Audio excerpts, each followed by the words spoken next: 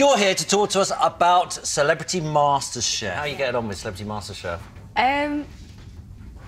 Okay. OK. Do you cook a lot? I love cooking, yeah.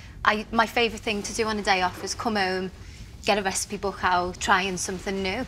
So I really enjoy cooking, but it's completely different on MasterChef to being at home. You say you love your cooking, but when put in that scenario, the clip we've got, you got quite nervous. You know, I'm fine when I'm at home, but I think it's the cameras are right close to you and you can't refer to a book or you can't phone your mum. I mean, you tend to lose a lot of common sense when you're in that situation. What they don't do is tell you what you're going to do, do you? So get a load of ingredients and then say, do something with them. You've got to cook this meal. OK. Afterwards, you think, oh, I would have done that.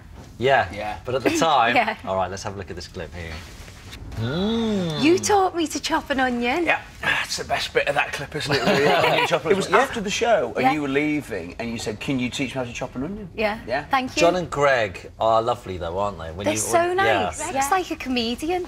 He just tells jokes. Well, bad jokes. But you know, he's like the bloke down the pub telling bad jokes. But he does just tell loads of bad jokes, doesn't he? Keeps on going. He likes a pudding.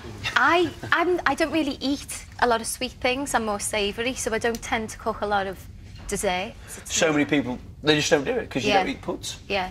You might have a bar of chocolate, but you won't have a dessert in a restaurant. Right? All right, thanks, Heidi. You're making a dessert, I think, later. Right, it is pudding time. But you said that the one thing you learned was that you had to speed up with your cooking. Yeah, I'm quite OCD and organised. John Turode said to me at one point, he said, I was peeling a carrot, he was like, you're not filing your nails, you need to get these carrots peeled. It's a competition thing, isn't it? You know, I enjoy it at home with the music on and a glass of wine. You say you don't do puds, so we're going to make something that's really lovely. It's gooseberry season, so we're going to do a gooseberry and lemon posset. The thing about gooseberries is the fact that they're tart. They're tart, yeah, so absolutely. You can't over-sweeten them. No. Far, is that about right? Yeah, but there's still that telltale acidity. Oh, it's got a bit of a coat like that. Yeah, and that's what you want. It's like rhubarb.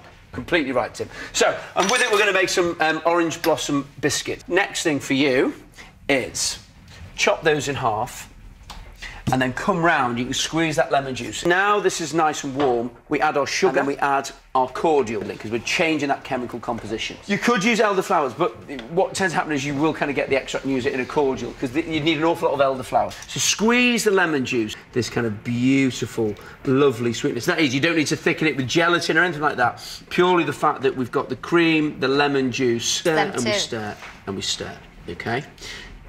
It's beautiful. So, Heidi, next job.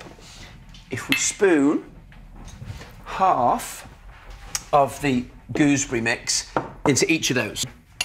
You are very kind of calm when you cook. In the way speed up, Heidi, come on! Come on, there's customers waiting. Do you have set some laws on timings for customers? Yeah. 15 minutes from ordering to starters going out. Grab yourself one. There's some spoons Get your bicky in. What do you think, everyone? Is that delicious? Yeah. That's absolutely delicious. Yeah, it really is. It's really refreshing as well. Taste of summer. All right, that's good. All right, thanks to all of our guests.